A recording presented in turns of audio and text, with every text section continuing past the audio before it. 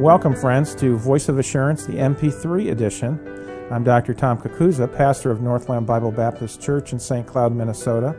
The purpose of Voice of Assurance is to proclaim the gospel of Jesus Christ and to equip believers through verse-by-verse preaching and topical message. Now, while there is no substitute for individual participation in a sound local church, I trust these messages will augment your spiritual growth and be a blessing to you. Let's go ahead now to the message. John chapter 2. John chapter 2, 6 empty water pots. You know, when we come to John chapter 2, it's a shame in the alcoholic-drenched society in which we live today that the only thing on most people's minds in John 2 is the issue of the wine. Was it alcoholic? Was it not alcoholic? Well, we'll look at that today, but that's really not the main thing in the text. Most people really miss what the Lord is trying to get across in the text here. In John chapter 2, verse 1, it says, "In the third day there was a marriage in Cana of Galilee, and the mother of Jesus was there." Now, of course, this is the first miracle. As we see in verse 11, this beginning of the miracles. This was the first miracle that the Lord Jesus, that we have recorded here in the Bible. There was the marriage in Cana of Galilee, and the mother of Jesus was there, and both Jesus was called and his disciples to the marriage. And of course, it's always a good idea to invite Jesus to a wedding when two people are getting married. See, it is God who ordained marriage to begin with. And to have a wedding without the Lord involved, quote unquote, is simply a ridiculous thing to do, seeing He is the one who designed it. He is the one who instituted marriage in the first place. If the Lord Jesus Christ is not welcome at a marriage, then the two people really should not get married. The Lord Jesus Christ is God, and God is the one who instituted marriage. And so to invite the Lord to a marriage is a very appropriate thing. He is to be the center of every marriage. And if the Lord is truly the center of a marriage, the marriage will be blessed, because it will be a marriage that honors Him, and He will honor that union if they will seek to honor Him. Verse 3, "And when they wanted wine, the mother of Jesus saith unto Him, They have no wine. Jesus saith unto her, Woman, what have I to do with thee? Mine hour is not yet come." Several things in these verses. Now, many people have taken verse 4 to mean that the Lord Jesus Christ showed some sort of a disrespect for His mother, because in our society today, when a man looks at a woman and he says, "Woman," like this, it's kind of like almost like a pushy kind of thing. But this is a different time and place, folks, and in the culture of the time, the word woman, when it was used in this way, was a term of respect. It was a term of respect, unlike in the days in which we live. Of course, Jesus was God. He would have never disrespected His earthly mother. When He was hanging on the cross, He said, He talked and He said, "Woman," and He recognized His mother as woman and called her such. He was saying, what is He saying here? Well, I believe He was saying that the problem was not really their concern, that there was no wine or juice here to drink at this wedding. He says, "My hour has not yet come," meaning that the time for Him to fulfill His purpose, which I believe is the work of salvation, had not yet arrived. Now, Jesus, all the way through His ministry, if you follow the life of Jesus through the Gospels, you'll notice that at times, they wanted to do this to Him. But what did He do? He slipped out. He got away. Certain times He would deal with demons, and of course, they would confess Him, and He would basically and when miracles would be worked, He would tell them, "Listen, don't tell anybody about this. Don't go noising this abroad." Why? Because He had a time frame in His mind. He had a way of fulfilling His plan. Well, His time was not yet in the sense of the main issues of His ministry. Now, He does go ahead here and produce a miracle, which is truly a miracle, which, was His will to do, and He did it. But He said unto her, "Woman, what have I to do with thee? Mine hour is not yet come." She wanted Him to do a miracle, and He says, it's not really my concern. My hour is not yet come. Obviously, though, He went ahead and did one anyway. Verse 5, "His mother saith unto the servants, Whatsoever He saith unto you, do it." Mary She's a very wise woman. Very wise woman. How would she have talked to him? Have you ever thought about that? She knew who he was. Would she refer to him as son, or would she say Lord? Isn't that kind of interesting? What does she say here? She looks at the men, she says, whatever he tells you to do, do it. That's kind of the end of it there for her. Whatever he tells you to do, you do it. I think she had some hopes here, but she was surrendered to the will of the Son of God. And there were set there 6 water pots of stone after the manner of the purifying of the Jews, containing 2 or 3 firkins apiece. Now, a firkin is about 9 gallons. We're talking about 18 to 27 gallons each here. Verse 7, Jesus saith unto them, fill the water pots with water. And they filled them up to the brim. And he saith unto them, draw out now, and bear unto the governor of the feast. And they bear it. So he says, fill them with water. And then he turns right around. He says, okay, now you go ahead and you let them have some of this. Verse 9, when the ruler of the feast, and I want you to notice the next 2 words, had tasted. You might say, what's the big deal there? We're going to get back to that in just a minute. But you mark it down, maybe underline it in the Bible, because we're going to be discussing in just a second the issue of, well, what's wrong with drinking? Jesus turned the water into wine, and therefore, we can go chug-a-lug, Mogan David, and all these things, because Jesus put his okay on it back in John chapter 2. Well, let's look at it. When the ruler of the feast had tasted the water that was made wine, and knew not whence it was, but the servants which drew the water knew. He didn't know where it came from, but the servants knew because they were there when Jesus did it. The governor of the feast called the bridegroom, and saith unto him, every man at the beginning doth set forth good wine, and when men have well drunk, then that which is worse. In other words, you put your best out first, and then after a while, you bring out, the stuff maybe isn't the highest quality. Now, in the days in which we live, folks, as an example, we'll just talk about punch for a minute.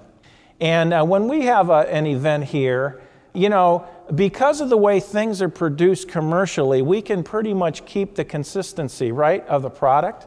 But not so in those times. They didn't have big factories where they produced products, and so what you'd have is you would know that, because with grapes, obviously not all grapes were consistent and always the same. You would put your best out for your guests because you always want to give your best to your guests.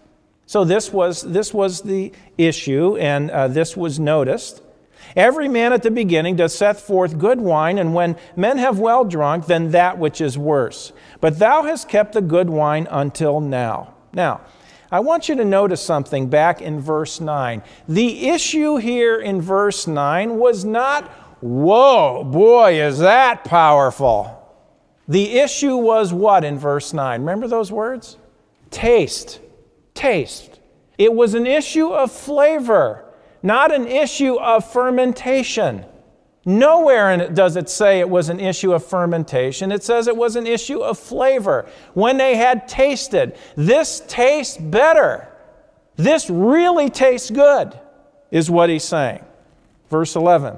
This beginning of miracles did Jesus in Cana of Galilee, and manifested forth his glory, and his disciples believed on him. Now I want to cover 2 issues today. One of them has to do with this issue of the wine, and the other really has to do with the thrust of the passage, what the Lord is wanting us to get at. The one question, did Jesus turn this water into alcoholic wine? That's a legitimate question. It's a fair question, and when you go verse by verse through Scripture, you can't escape dealing with it, so let's just dig right in and look at this. I personally do not believe he did, and we're going to talk about why here this morning, okay? Number 1, the word for wine can either mean fermented or not fermented. It can either mean alcoholic or not alcoholic. As I said, they did not have big factories back there. They did not have wineries, so to speak. This was not the way it was back then. And the fruit of the vine, wine could either be alcoholic or not alcoholic.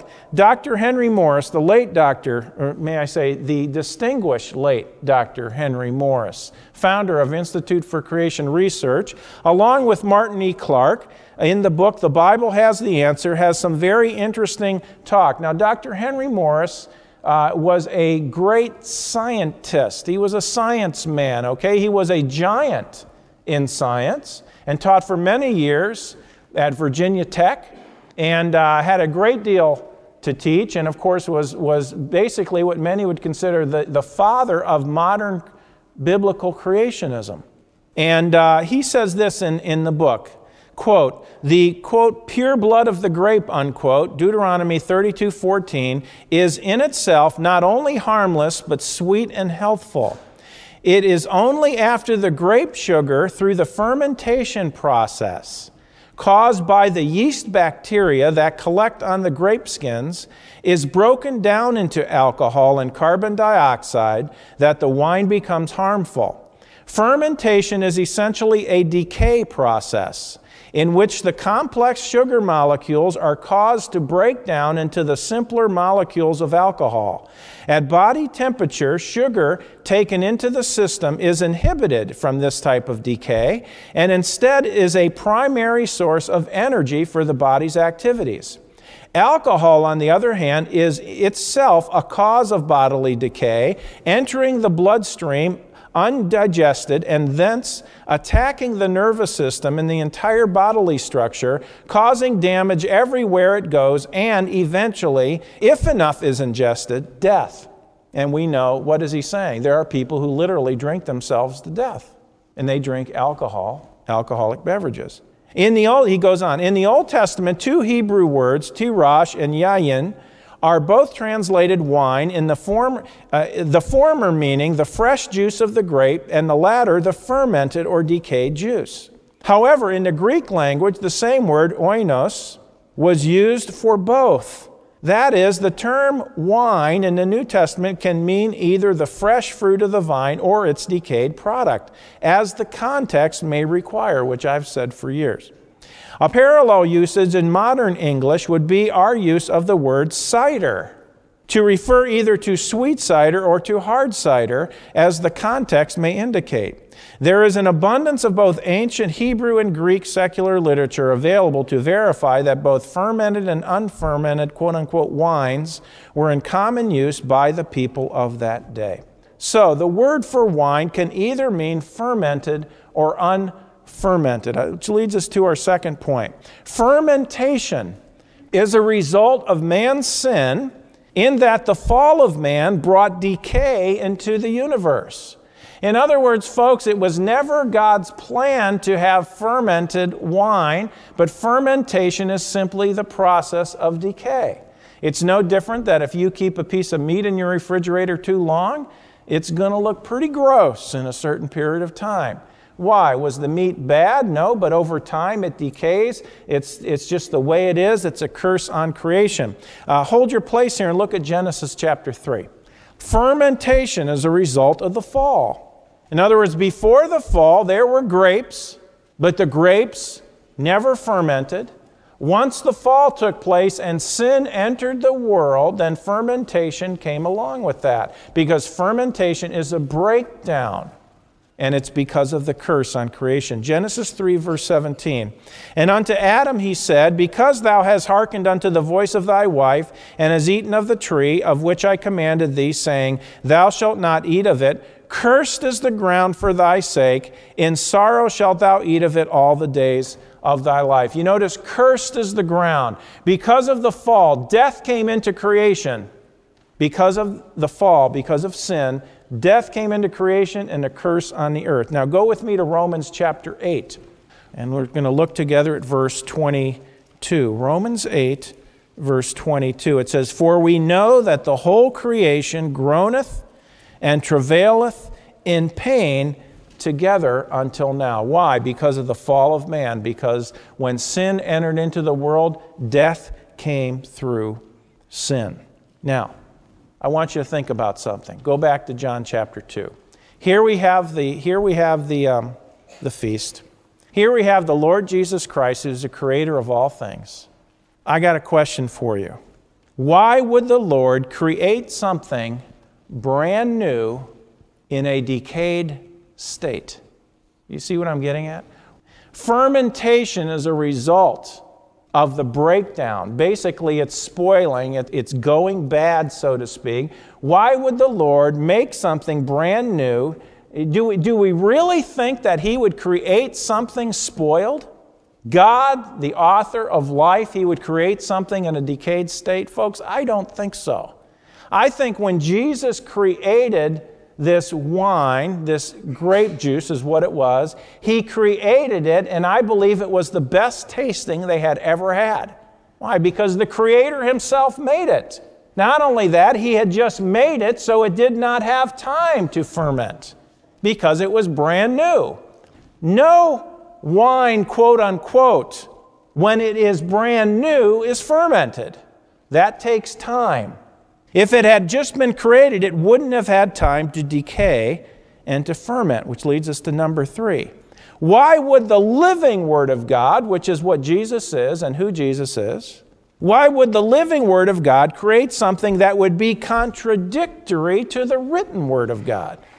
What am I getting at? Well, let me show you some scriptures here. Hold your place in John 2. Go with me over to Proverbs chapter 20. And it says this in Proverbs chapter 20, verse 1. It says, look at it. It says, wine is a mocker.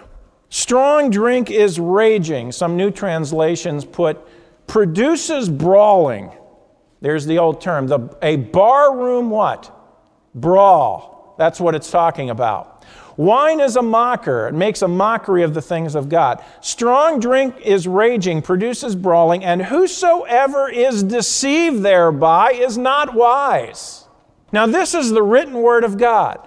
Why would Jesus create something that would encourage people to go this route? That doesn't make any sense whatsoever in light of Scripture. Look at chapter 23 of Proverbs. Proverbs 23, verse 19. It says this, hear thou, my son, and be wise, and guide thine heart in the way. Hear, son, in other words, be teachable, listen to what I have to say. Be wise, that's what God has called us to be as Christians. And guide thy heart in the way. What is the way? The Word of God. Now look at verse 20 in contrast to that. Be not among winebibbers. Don't run around with people who are involved in that. Among riotous eaters of the flesh, verse 21. For the drunkard and the glutton shall come to poverty, and drowsiness shall clothe a man with rags. Well, I don't believe in getting drunk. I just believe in social drinking. Why? Why? Friend, if you need alcohol to make you happy, you have a spiritual problem. You have a spiritual problem. You shouldn't need that to make you happy. The Lord will give you something better. The joy of the Lord is better than the worldly happiness. Why would the Lord encourage people in this direction by giving them alcohol when He had already given us a warning about this very thing in His Word? Remember, Jesus is the living Word. The Bible is the written Word. Why would He do something, create something that would contradict the very things He had already written centuries before? Let's go to Proverbs 23. We're here. Look at verse 29. We're going down the page. It says this, who hath woe? Who hath sorrow? Who hath contentions? Boy, that sounds like a good life. Who hath babbling? You ever seen some people who are drunk? They say things that are terrible. And then once they're sober, they say, well, you know what? I said that when I was drunk. I should have never said it. But, well, friend, who hath woe? Who hath sorrow? Who hath contentions? Who hath babblings? Who hath wounds without cause? How'd you get that? Oh, I passed out and I smashed my head against the cement or against the wall or against the table. Who hath redness of eyes? They that tarry long at the wine, they that go to seek mixed wine. Look not thou, now here you go. Look not thou upon the wine when it is red, when it giveth his color in the cup, when it moves itself aright. In other words, you can have it and you'll see these people with the wine glass and it just kind of smoothly swirls around. At last it bites like a serpent and stings like an adder. Thine eyes shall behold strange women. There's enough strange women without having to do this. Thine eyes shall behold strange women, and thine heart shall utter perverse things. Many times, seemingly normal people, they get drunk, and out of their mouth comes some of the most foul, corrupt things you've ever heard. Yea, thou shalt be as he that lieth down in the midst of the sea, or as he that lieth upon the top of a mast. Boy, your head's spinning, basically, is what it is. It's a pretty good description, isn't it? They have stricken me, thou shalt say, and I was not sick. They have beaten me, and I felt it not. They just get numb. They're so drunk, they're numb. When shall I awake? What a sad statement. When shall I awake? I will seek it yet again. Friend, let me ask you a question. Why in the world would Jesus create something where he has said in his word that you shouldn't partake of? Why would he do it? It just doesn't make any sense whatsoever. No, the issue in John chapter 2 was the flavor of the grape juice, not the alcoholic content. Jesus would not contradict himself. God does not contradict himself. And we have very clear warnings here in Proverbs about not fooling around with it. You might say, well, it's talking about don't get drunk on it. No, he said don't touch it when it's in that state. Didn't he say that? That's what he says in verse 31. Don't touch it when it's in an alcoholic state. You know, you'll never become an alcoholic if you don't drink alcohol. Think about it. Now, as far as I'm concerned, that's enough. That nails it down. Let's go to the text. Go back to John chapter 2. John chapter 2. This is the other issue I would like to touch on today, because there is a lesson to be learned from this passage. You see, here is Jesus. Jesus comes to the wedding with his disciples. His mom is there. She was invited too. And of course, they did not have, as we have seen, they wanted wine. The mother of Jesus said, they have no wine. Jesus saith unto her, Woman, what have I to do with thee? Mine hour is not yet come. His mother saith unto the servants, Whatever he says, do it. And there were set there 6 water pots of stone, after the manner of the purifying of the Jews, containing 2 or 3 firkins apiece. Jesus saith unto them, Fill the water pots with water, and they filled them up to the brim. I want you to see 2 spiritual applications in our text today. The first is this: only God can create something out of nothing.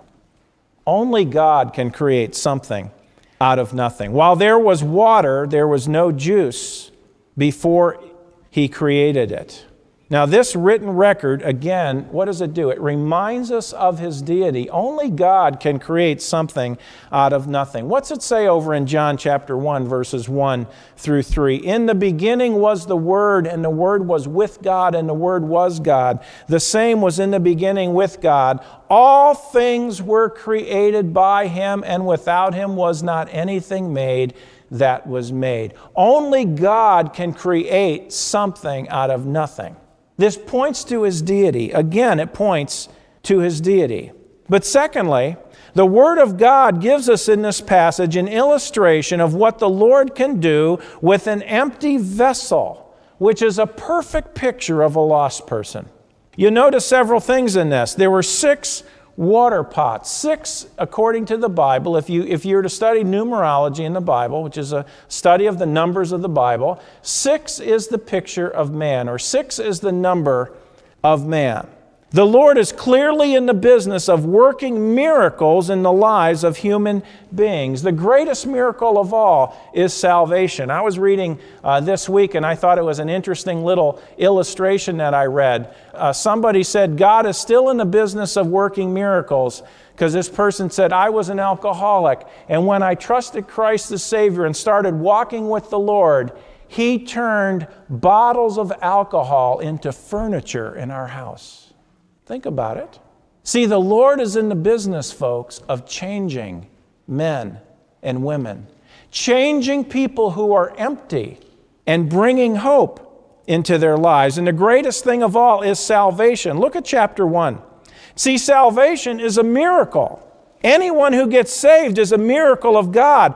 God has brought into existence something that never existed before. That's what he talks about when he talks about being born again. Again, from above. There's a spiritual birth. Whereas there was nothing, there was a void, there was nothing there. When you trust Christ the Savior, now you become immediately, upon believing, you become a child of God with all the benefits and rights and privileges that come with that. The moment you trust Christ as Savior. What a privilege. John chapter 1, verse 12. But as many as received him, Christ, to them gave he power to become the sons of God, to them that believe on his name. How do you receive Christ? You simply believe on his name. You trust in him that he is God who will save you. Good works will not do it. God works a miracle. If it was through Reformation, it wouldn't be a miracle. But God, out of nothing, creates something. From nothing to something. That's a miracle. Verse 13. Which were born not of blood, nor of the will of the flesh, nor of the will of man, but of God. Hold your place here and look with me to 2 Corinthians chapter 5. The moment a person trusts Christ as Savior, they become a new creation in Christ. Now let me cover this verse, because this is a verse that is so often used out of context by people, and what it does, and they mean well, but what it does is it just brings untold confusion to lives. Look at it. Therefore, if any man be in Christ, that right there gives you a hint of what the verse is talking about. It's our position in Christ. Being in Christ. Therefore, if any man be in Christ, he is a new creature, a new, literally, creation.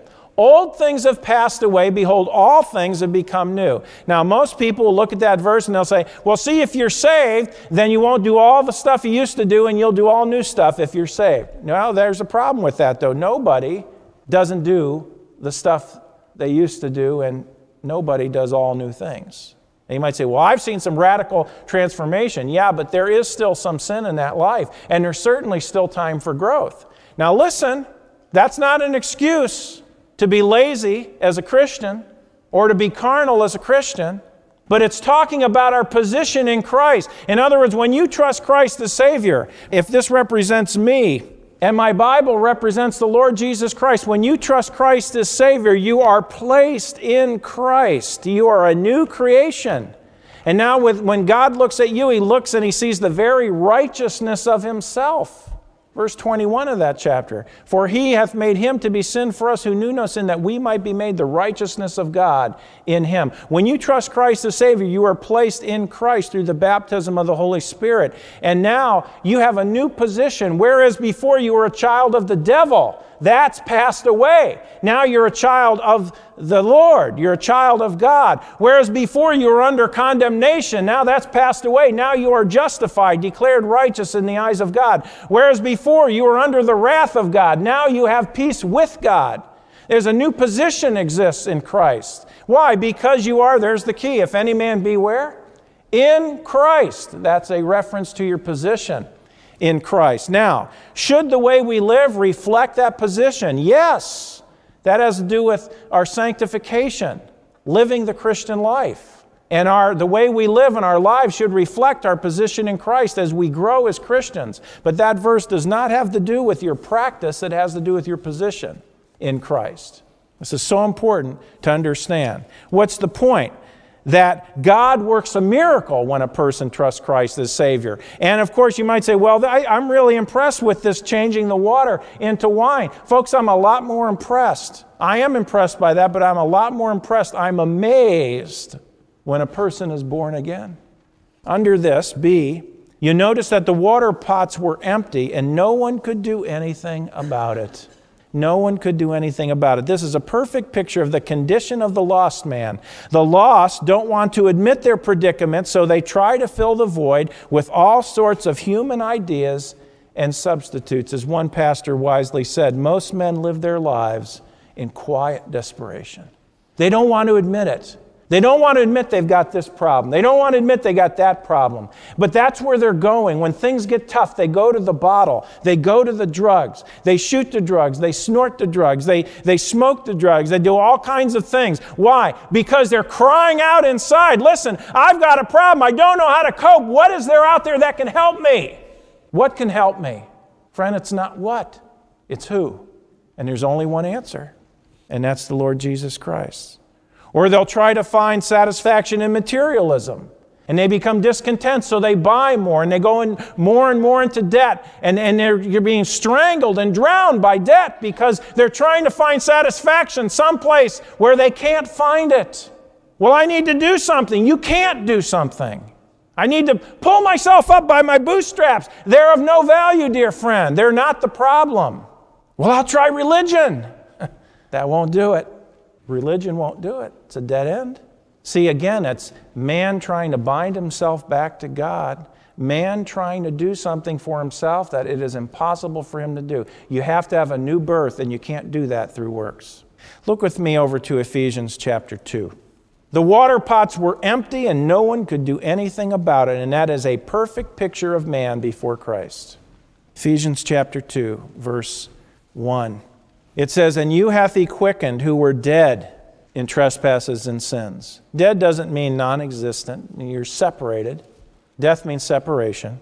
"Wherein in time past ye walked according to the course of this world, according to the prince of the power of the air, the spirit that now worketh in the children of disobedience, among whom also we all had our conversation or lifestyle in times past, fulfilling the desires of the flesh and of the mind." Watch this. "And were by nature the children of wrath, even as others." Do you see that? That sounds pretty hopeless, doesn't it, those verses? Here's man. He's a mess.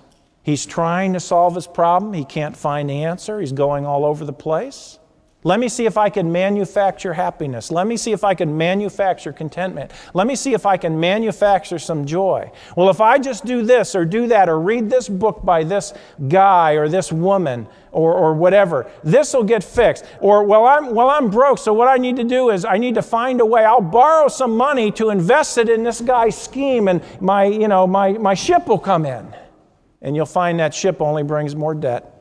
And you're trying to find contentment in all the wrong places, which leads us to see the only one who could do and did do anything about the problem was the Lord Jesus Christ. 6 empty water pots. Empty water pots. Picture of man, empty, wanting to be full, but not being able to do anything about it. See, there was no question in Mary's mind that Jesus could work a miracle. She knew that he was God, and she also knew that God could do the impossible. So while the Lord said, "My hour is not yet come," the wise mom that she was looked at these people and says, "Whatever he tells you to do, do it." That's the last thing she says, which takes us to Ephesians 2, verse 4. I love it. Man in despair, man empty, man not being able to do anything about his condition, and all of a sudden, we come to grace. There it is. All of a sudden, we come to grace. Man helpless, hopeless, in sorrow, empty, pathetic, angry. Verse 4, but God. That's grace. But God. The Lord steps in. But God, who is rich in mercy, for his great love. Look at those beautiful words. Rich in mercy, for his great love wherewith he loved us. Even when we were dead in sins, hath quickened us, made us alive together with Christ. By grace ye are saved, and hath raised us up together, and made us sit together in the heavenly places in Christ Jesus. That's our standing, folks. Listen, for the believer, you can be as sure of heaven as if you're already there, because in God's mind, this is a done deal. And hath raised us up together and made us sit together in the heavenly places in Christ Jesus, that in the ages to come he might show the exceeding riches of his grace and his kindness toward us through Christ Jesus. Pastor, you mean to say that it's going to actually get even better than it is now? Oh, way better. Way better. Folks, listen, when we die or get raptured, we're going to shed this old flesh. We're going to shed the limitations of humanity. We are going to stand there absolutely perfected before the King of Kings and Lord of Lords. And that's just the beginning, because in eternity, he is going to pour out his grace in abundance on his children. Oh, we can know grace and love now, but folks, it's just going to get better in eternity. You think about that. See, that's what simple faith in Christ brings you that promise. You might say, oh, you know what? I really don't believe it. Yes, you need to believe it. Oh, I'm really not worthy. Yes, that's true, but that's where grace comes in. That in the ages to come he might show the exceeding riches of his grace in his kindness towards us through Christ Jesus. For by grace are ye saved. Literally in the Greek, for by grace you have been saved. Done deal. For by grace you have been saved through faith, and that not of yourselves. It's not something you can do. It is the gift of God, not of works, lest any man should boast. It's out of man's hands. Man couldn't do a thing about it. But Mary wisely said, whatever he tells you to do. They did it. They set themselves up for a miracle. Out of nothing came something. Which leads us to our last point today. What the Lord Jesus Christ did was superior to anything man can do. You notice the Lord just didn't give them more of the same. What he produced was better than what man could produce. Isn't that glorious? Isn't that marvelous? See, the wine was better than anything they had had. This is not only important for the lost to realize, but it's also important for us who are saved to realize. Because there are a lot of Christians who trust Christ as Savior, or people who get saved, I should say. People who trust Christ, they become Christians, and then what they do is they continue living in the flesh. The newness of salvation wears off, and they go right back into living in the flesh, not understanding that, wait a minute, you are shortchanging what he wants to give you in this life. Yes, you've got eternity to look forward to, but why not start enjoying it now? It's what the abundant life is all about. The Lord himself is the greatest of all possessions. Let's close over in Psalm 34. Because this part is written to the Christian. But it's an open invitation. You could apply it to anyone. Say, are you getting loud today? Well, I kind of get loud when I get excited. And I can't think of anything more to get excited about than our Savior. What the Lord Jesus Christ did was superior to anything man could do. Look at Psalm 34:8. Oh, taste and see. You know, don't fly by that. When we're excited about something, that's when we use the word oh, isn't it? Oh, you should have seen it. Oh, I couldn't believe it. It's a word of exclamation. It's a word of excitement. It's a word of wow. Oh, taste and see that the Lord is what? Good. Good. Blessed is the man that trusteth in him. Happy is the man. That's the word blessed, means happy. Happy is the man that trusts in him. Happy hour, folks, is here when you have Christ. And it makes all the junk of the world exactly that, junk. Blessed is the man that trusts in him. Oh, fear the Lord, ye his saints, for there is no want, no lack to them that fear him. The young lions do lack and suffer hunger. That's why they walk around going, whoa, whoa. Whoa. Is that the way you are? Oh, things are just better for me. Whoa, I don't like this happen to me. Oh, taste and see that the Lord is good. Blessed, happy is the man that trusts in him. Oh, fear the Lord, ye his saints, for there is no want to them that fear him. The young lions do lack and suffer hunger, but they that seek the Lord shall not want or lack any good thing. Wow. You mean to say everything I need is in Christ? That's exactly what I'm saying today. Listen, folks, you may be an empty water pot here this morning, but the Lord Jesus Christ wants to fill you. And not only that, he wants to give you something so superior to anything you've ever had before. Would you today come to Christ? How? By simply trusting him. Look up here. Here we are. We're sinners. God says our sin must be paid for, and if we do it, we're going to have to spend forever in hell. It's what the Bible says. It's not good news, that's bad news, but it's true. God cannot dwell with sin. Heaven's a perfect place. For you to get there, you have to have all your sin gone. If you pay for it, you'll spend forever doing it in hell. There's nothing you can do to be perfect in the eyes of God of yourself. You can go to church every week, you can be baptized, you can give money, you can try to reform your life, you can try to do good deeds, you can stop your bad habits. You can't get to heaven. So then what's going to happen? Well, God so loved us that he sent his Son. This hand represents the Lord Jesus Christ. And he came for the express reason of dying for my sin and yours so that we could live forever with him in heaven. And Jesus did that, and he paid our sin debt in full. Nothing left for us to pay for. Past, present, future sin, all paid through the shed blood of Christ. Came back from the dead, and he says if you'll trust in him, he'll give you as a gift everlasting life. Friend, if you're running from God, it's because you don't know his grace. Will you today put your faith in Christ? You're not promising. You're taking God at his promise. You're simply coming to the Lord saying, Lord, I know I'm lost and I know I'm not worthy. It's a mess. My life's a mess. But Lord, I'm coming today. I'm trusting you as my Savior. I want the new birth. I want to be a child of God. He'll save you.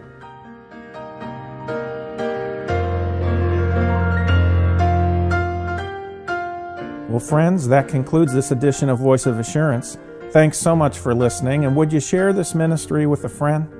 To contact us or learn more about our ministry, please visit www.northlandchurch.com. Your prayers and support for this ministry are greatly appreciated. Thank you so much, and God bless you.